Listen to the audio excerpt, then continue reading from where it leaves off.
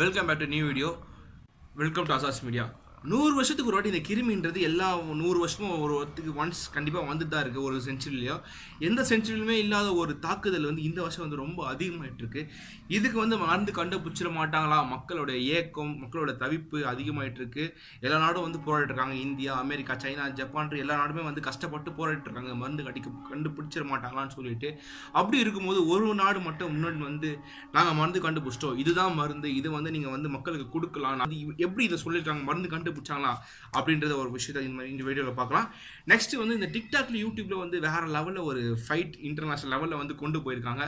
So எதனால் அது பின்னாடி இருக்க பாலிடிக்ஸ் அப்படின்றத பார்க்கலாம். நெக்ஸ்ட் வந்து நம்ம மக்கள்லாம் வந்து ஸ்டார்டிங் பீரியட் லாக்டவுன் வந்து இருக்கும்போது ஒழுங்காக இருந்தாங்க. அப்போ கேஸ் கம்மியாகிட்டு இருக்கு. அப்போ 4 நாள் வரும்போது இப்போ 1,25,000 தாண்டி போயிட்டு இருக்கு. ஆனால் லாக்டவுன்றது ஒன்று இல்லாமல் இருக்காங்க. ஏன் ஒரு லிபரலாக இருக்காங்க? ஸோ அதை பற்றி இந்த வீடியோ தெளிவாக பார்க்கலாம். So welcome back to new video. So அப்படியே வாட்ச் பண்ணுங்கள்.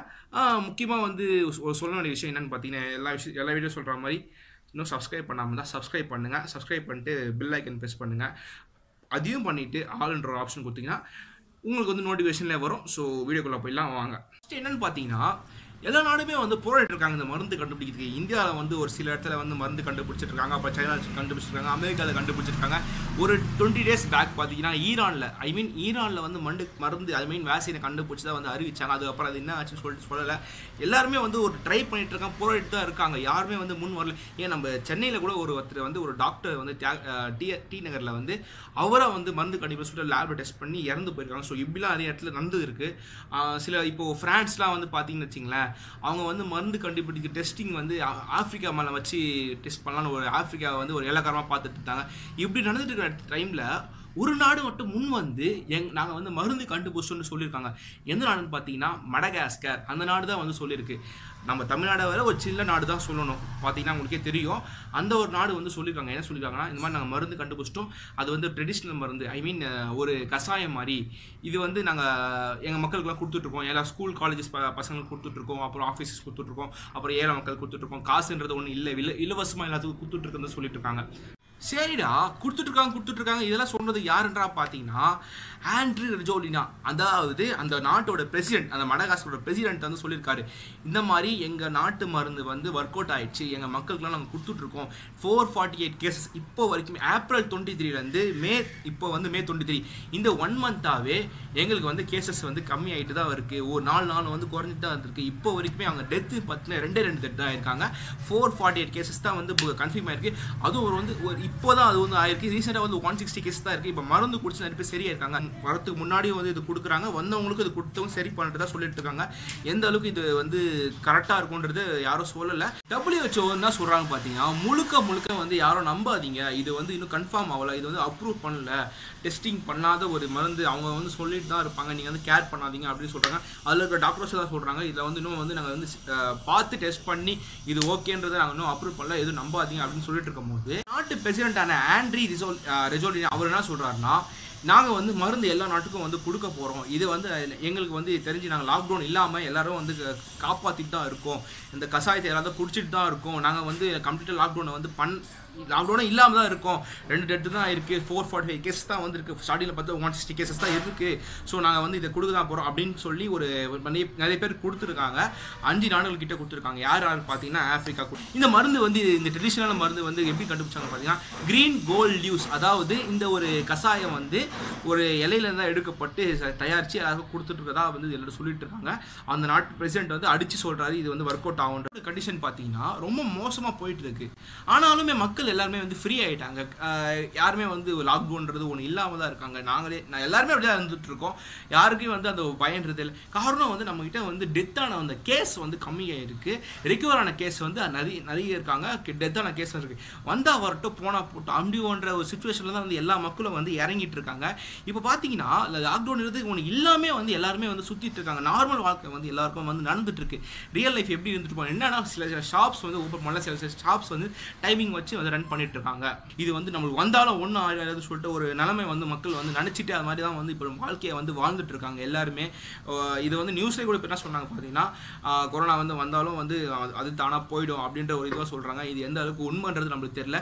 ஸோ இப்போ என்னோட கேள்வி என்னன்னு பார்த்தீங்கன்னா, இப்போ மருந்து கண்டுபிடிச்சிடறாங்கப்பா, கண்டுபிடிச்சிட்டு அவர் சொல்கிறாரு இது வந்து ஒர்க் ஆகுது. இப்போ WHO வந்து ஓகே பண்ணிட்டாங்க, இது தாண்டா மருந்து, இது தாண்டா வந்து கொரோனா வந்து சரி பத்தணும், வரதுக்கு முன்னாடியே வந்து எல்லாரும் கொடுத்து காப்பாற்றலாம் அப்படின்னு சொல்லிடுறாங்கப்பா.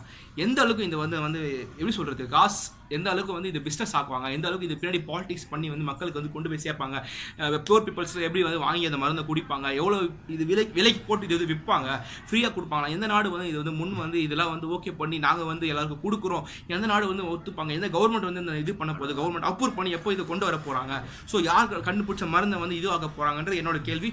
நீங்கள் என்ன நினைக்கிறீங்க வந்து கமெண்ட்டில் லீவ் பண்ணுங்கள். உண்மையான இதான் இப்போ ஒரு 100 பேர் வந்து கஷ்டப்படுறாங்கன்னா ஒருத்தர் வந்து கண்டுபிடிச்சானா அதுக்கான விலை வந்து எல்லாரும் போட பார்ப்பாங்க, அவங்க பிஸ்னஸ் ஆக பார்ப்பாங்க. ஸோ என்ன போது பார்க்க தான் போகிறோம். So wait and watch what will happen. நிறைய விஷயங்கள் வந்து அனுமதி பண்ணிட்டாங்க. இப்போ வந்து ஆட்டோ வந்து இன்னிலேருந்து தான் வந்து ஓட சொல்கிறாங்க. அப்புறம் பஸ் வந்து 50% வந்து ஏற்கதான் சொல்லிட்டு இருக்காங்க. அப்புறம் ட்ரெயின் வந்து நிறைய போயிட்டு தான் இருக்குது இப்போ. அப்புறம் வந்து இந்த சின்ன திரை வந்து ஸ்டார்ட் பண்ண சொல்கிறாங்க. ஸோ இவங்களாம் வந்து எப்படி சோஷியல் டிஸ்டன்ஸ் மெயின்டைன் பண்ண போகிறாங்க. இப்போ வந்து ஒரு இடத்துல வந்து டச் பண்ணிட்டு போனால் அங்கே தான் வருதுன்னு சொல்கிறாங்க. எப்படி அத்தனை பேர் வந்து ஒரு பஸ்ஸில் வந்து ஒரு மேக்ஸிமம் 100 பேர் உட்காரான்னு பார்த்தா எப்படி 25 பேர் வச்சு ஓட்டினா அப்போ வந்து எவ்வளோ பெட்ரோல் டீசல் எவ்வளோ விலை உயர்ந்து இருந்திருக்கு, அதெல்லாம் வந்து எப்படி வந்து கட்டுப்படுத்துவாங்க. ஸோ எல்லாமே வந்து ஒரு பெரிய கேள்விக்குறியாக இப்போ இருந்துட்டு இருக்கு. எப்படி நம்ம நார்மல் லைஃப் போனாலும் எப்படி நம்ம வாழ்க்கையை மாறணும், நம்ம சோஷியல் டிஸ்டன்சிங் எல்லாருமே வந்து இந்த எஜுகேஷன் கொண்டு போய் சேர்க்கணும். ஐ மீன் இந்த சோஷியல் டிஸ்டன்சிங்னா இப்போ ஒருத்தர் வந்து ஏதோ ஒரு இடத்துல வந்து மறந்து போயிடுவாங்க எல்லாருமே ஒரு கும்பல் சேரும் போது. ஸோ அவங்க எப்பவுமே வந்து ஞாபகம் வச்சுக்காம எப்படி இருக்க போகுது அப்படிலாம் வந்து பார்க்க தான் போகலாம். வந்து நம்ம வாழ்க்கையை வாழ்ந்துட்டு இருக்கோம். எந்த ஒரு விஷயம் வந்து தாண்டி போனாலுமே நெக்ஸ்ட் ஒரு ஆபத்துன்றது வந்துட்டு தான் இருக்கு. என்னை பொறுத்தவரை எனக்கு கேட்ட வரைக்கும் எனக்கு தெரிஞ்ச வரைக்குமே வந்து நிறைய விஷயங்கள் வந்து நடந்துட்டு இருக்கு. நம்ம பார்க்காது ஏதோ ஒரு இடத்துல வந்து எல்லா உலகத்துக்கு எல்லாருமே மக்கள் தான். வெளிநாடு அப்படிலாம் இருந்தாலுமே நீ ஒரு வேற நாட்டுக்கார வேற மொழிக்கார வேற பாஷை பேசுங்க எதுவாக இருந்தாலுமே வேற ஜாதி அப்படிலாம் இருந்தாலுமே ஒரு மனுஷன் ஒரு உயிரை வந்து வாழணும்னா ரொம்ப கஷ்டமான நிலை இப்போ இருந்துட்டு இருக்கோம். ஸோ எப்படி வந்து நம்மளை வந்து வாழ வைக்க போறாங்கன்றது எந்த ஒரு மருந்து வந்து கண்டுபிடிக்க போறாங்கன்றது தெரியல. ஸோ என்ன நடக்குது பார்ப்போம். Full hope, stay safe, stay home, pray பண்ணுங்க. லாஸ்ட் பட் நாட் லீஸ்ட் கடைசியாக என்ன சொல்ல போறோம்னா, இந்த டிக்டாக் உள்ள என்ன ஒரு மோசமான நிலையில் போயிட்டு இருக்கு. டிக்டாக் வந்து வாழ்வாதாரம் முடிய போதா, டிக்டாக் வந்து அழிஞ்சு போதா, டிக்டாக்கை வந்து பிளே ஸ்டோர் வந்து தூக்க போறாங்களா, ஏற்கனவே ஏகப்பட்ட பிரச்சனை வந்து தூக்கிட்டாங்க. அதுக்கப்புறம் அவங்க காசு கொடுத்து ஏதோ பண்ணிக்குள்ள வந்துட்டாங்க. இப்போ வந்து ஒரு 2 பேரோட சண்டை வந்து இப்போ வந்து அவங்க டிக்டாக்ன்ற ஒரு பெரிய விஷயமே வந்து மோசமான நிலையில் போயிட்டு இருக்கு. என்னன்னு பார்த்தீங்கன்னா, டிக்டாக் கண்டுபிடிச்சவன் சைனாக்காரன், யூடியூப்ன்றது ஒன்று அறிமுகப்படுத்துறது வந்து யூடியூப் அமெரிக்காக்காரன். ஆனால் அதில் சண்டை போட்டு அடிச்சு வந்து அதை வளர்த்து கம்மியாக்கி வர்றது நம்ம இந்தியன் தான் வந்து சொல்ல முடியும். அதில் வந்து நார்த் இந்தியன்ல வந்து இந்த பிரச்சனை வந்து ரொம்ப மோசமாக போயிட்டு இருக்காங்க. அதே மாதிரி யூடியூப்ல வந்து கேரி மினாட்டின்னு சொல்லிட்டு ஒரு பெரிய வந்து நார்த் இந்தியாவில் வந்து ஒரு பெரிய யூடியூபர், அவரும் வந்து ரோஸ்ட் பண்ணுவார். இப்படி ரோஸ்ட் பண்ணும்போது இப்போ ஃபைசல் சித்திக்கு அமீர் சித்திக்கு வந்து ஒரு போட்ட விஷயம் என்னன்னா, இந்த மாதிரி நீங்கள் எங்களை வந்து நீங்கள் கேவலப்படுத்தினால தான் உங்களுக்கு வந்து இது மாதிரிலாம் வந்து யூடியூப்ல வந்து நீங்கள் காசு சம்பாதிச்சுட்டு பெரிய ஆளாக போயிட்டு இருக்கீங்க, நீங்கள் நான் அவ்வளோ பெரிய ஆளா அப்படிலாம் ஒன்றும் கிடையாதுடா, நாங்கள் இல்லைனா நீங்கள் யூடியூபே பண்ண முடியாது அப்படின்னு வந்து இஷ்டத்துக்கு வந்து ரொம்ப வந்து ரோஸ்ட் பண்ணிட்டார். ரோஸ்ட் பண்ணுறது என்னன்னு பார்த்தீங்கன்னா, ஒரு நபரை வந்து கலாய்க்கிறது, ரொம்ப மோசமாக கலாய்க்கிறது. அதுதான் எல்லாமே பண்ணிட்டு இருக்காங்க. இந்த விஷயம் தான் இதில் அவர் வந்து கலாச்சிட்டாரு. இதை பார்த்து கேரி மினாட்டி இது ஒரு கண்டென்ட்டை யூஸ் பண்ணி நீ எப்படா வந்து என்னை வந்து பேச முடியும், எங்கள் யூடியூபர்ஸை வந்து நீ பேச முடியும்னு சொல்லிட்டு டிக்டாக் அவங்க 2 பேரை வந்து பயங்கரமாக கலாச்சிட்டாரு. எப்படின்னு பார்த்து ரொம்ப ஒரு 9 உஸ்ஸு பொட்டை, நீங்களாம் வந்து ஆம்பளே கிடையாது அப்படி இப்படின்னு வந்து பேசிட்டு ரொம்ப அசிங்கப்படுத்திட்டாரு. இதை பார்த்து இந்த கேரி மினாட்டி வீடியோ வந்து போட்ட உடனே வேற லெவலில் யூடியூப்லேயே ஒரு இந்தியன் யூடியூபர் யூடியூப்லேயே இது வரைக்குமே அவ்வளோ ஒரு லைக்ஸ் 10M லைக்ஸோ 70M வியூஸோ வந்து ஒரு ½ an hourல போயிடுச்சுன்னு பார்த்தீங்கன்னா சான்ஸே இல்லை. இந்த ஒரு வீடியோ வந்து போயிருக்கு. இந்த ஒரு வீடியோ வந்து யூடியூப்ல டெலிட் பண்ணிட்டாங்க. காரணம்னு பார்த்தீங்கன்னா என்ன நடந்ததுன்னா, அந்த யூடியூப் கம்யூனிட்டியில இருக்கிறவங்க வந்து இதை வந்து தூக்கிட்டாங்க. காரணம் வந்து இவங்க வந்து அந்த கேரி மினாட்டி பேசின வார்த்தைகள் வந்து ரொம்ப தப்பாக மாறிச்சு. எப்படின்னா ஒரு 9 உஸ்ஸு அப்படிலாம் பேச ஆரம்பிச்சிட்டாங்களே. இது மாதிரி பேசுனதுனால இந்த டிரான்ஸ்ஜெண்டர் கம்யூனிட்டியில் இருக்கிறவங்க வந்து ஒரு கொஞ்சம் லிஸ்ட் வந்து நேஷனல் கம்யூனிட்டியில் இருக்கிறவங்க வந்து நீ எப்படா பேசலாம், நீங்கள் வீடியோ வந்து ரிப்போர்ட் ஆச்சு யூடியூப்ல வந்து தூக்கிட்டாங்க யூடியூபர்ஸ். ஆனால் டிக்டாக்கர் அந்த அமீர் சித்திக்கு ஃபைசல் சித்திக்கு என்ன நினச்சிட்டாங்க பார்த்தீங்கன்னா, எங்களை நீங்கள் கலாச்சினால்தான் வந்து எங்களுடைய பவர் தான் உங்களை தூக்கிடுச்சு அப்படின்னு பேசிட்டாரு. எங்களுக்கு மட்டும் தான் வந்து அதிகமான ஸ்பான்சர்ஷிப் ஆட்ஸ் எங்களுக்கு தான் வரும், நாங்கள் தான் பெரிய. அந்த ஃபைசல் சித்திக்கு அந்த அமீர் சித்தியோட தம்பி என்ன போஸ்ட் பண்ணாருன்னா, ரீசெண்டாக ஒரு போஸ்ட் பண்ண வீடியோ என்னன்னா, ஒரு பொண்ணு மேலே ஆசிட் அடிச்சு மூஞ்சிலாம் வந்து பொசிக்கி போகிற மாதிரி மேக்கப்லாம் பண்ணி ஒரு அவங்க கூட இருக்க கேர்ள் ஃப்ரெண்டாக யாருன்னு தெரியல ஒரு பண்ணியிருக்காரு. இதை பார்த்த ஒரு நிறைய பேர் வந்து நேஷனல் கம்யூனிட்டியில் இருக்க உமன்ஸ் கம்யூனிட்டியில் இருக்கவங்களுக்கு வந்து இந்த வீடியோ சென்ட் பண்ணி இந்த மாதிரி பார்க்க வச்சிருக்காங்க. இதுக்கு வந்து நீங்கள் நியாயத்தை பேசுங்க, நீங்கள் இந்த மாதிரிலாம் பார்த்து விட்டுனா இப்போ வந்து மக்களுக்கு வந்து நிறைய கெட்டு போயிடுவாங்க, சின்ன சின்ன பசங்கள்லாம் வந்து கெட்டு போயிடுவாங்க அப்படின்னு சொல்லி அவங்க இந்த வீடியோ பார்த்து டோட்டலாக அவங்க வந்து தூக்கிட்டாங்க. ஸோ இது ஒரு 2 பேரை வந்து வாத்தியால் ஆரம்பித்த பிரச்சனை வந்து பெரிய லெவலில் பிரச்சனை ஆகிட்டு இப்போ வேறு லெவலில் இது வந்து சண்டையாக போயிட்டுருக்கு. இதனால் என்ன பண்ணாங்கன்னா யூடியூபர்ஸ் வந்து இந்த மாதிரி அந்த நார்த் இந்தியாவிலே வந்து யூடியூபர்ஸ் வந்து டிக்டாக்ல இருப்பாங்க, பெரிய பெரிய யூடியூபர்ஸ், அவங்களாம் வந்து நீங்கள் வந்து யூடியூபை கலாய்க்கணும்னு சொல்லிட்டு ப்ளே ஸ்டோர் போயிட்டு இருக்கிற ரேட்டிங்ஸ்லாம் வந்து கம்மி பண்ணி கமெண்ட் பண்ணி ரொம்ப ரொம்ப மோசமாக போட்டு 5க்கு 4.5 இருக்க ஒரு ரேட்டிங் உள்ள ஒரு சோஷியல் மீடியாவில் பெரிய ஒரு பிக்கஸ்ட் ஒரு ஆப் வந்து டிக்டாக் எல்லாருமே எல்லா நாட்டு மக்களுமே யூஸ் பண்ணிட்டு இருக்காங்க. அந்த ஒரு ஆப் வந்து ஒரு ரேட்டிங்ஸ் வந்து ரொம்ப ரொம்ப ரொம்ப ரொம்ப கம்மியாக இருக்கு. காரணம் இது மாதிரி தான் நடந்திருக்கு. இது ஒரு பெரிய இஷ்யூ ஆகிட்டு ரொம்ப மோசமான நிலையில் கொண்டு போயிருக்கு. இந்த 2 பேர் பிரச்சனையால் ஒரு இதுவே வந்து ரொம்ப அழிஞ்சு போகிற மாதிரி ஆகிட்டு. எந்த ஒரு சோஷியல் மீடியாலும் சரி, டிக்டாக் இருந்தாலும் சரி, யூடியூப் இருந்தாலும் சரி, ஃபேஸ்புக்கு, வாட்ஸ்அப்பு எதுவாக இருந்தாலுமே சரி, ஒரு தேவையில்லாமல் இந்த வரம்பு பேச்சு பேசுறது, தப்பான விஷயத்தை காட்டுறது, தப்பான ஒரு செயலை வந்து கொண்டு வந்து காட்டி பெரிய ஆளாக ஆகுது, இது மாதிரிலாம் இல்லாமல் இருக்கிறது நல்லது நினைக்கிறேன். அந்த மாதிரி பண்ணால் தண்டிக்கணும்.